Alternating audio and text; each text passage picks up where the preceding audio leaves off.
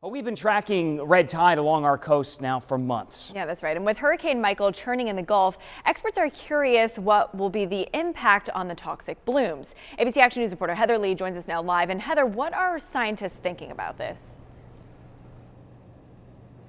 Well, Lauren, they are cautiously optimistic at this point, but scientists say it will all depend on the currents out in the Gulf as this storm pushes through. In 2005, researchers at NOAA told ABC Action News Hurricane Katrina moved the red tide away from the coast and reduced the size of the so-called dead zones, which could be promising here. Hurricanes have been known to disperse the bloom to the point where it doesn't come back.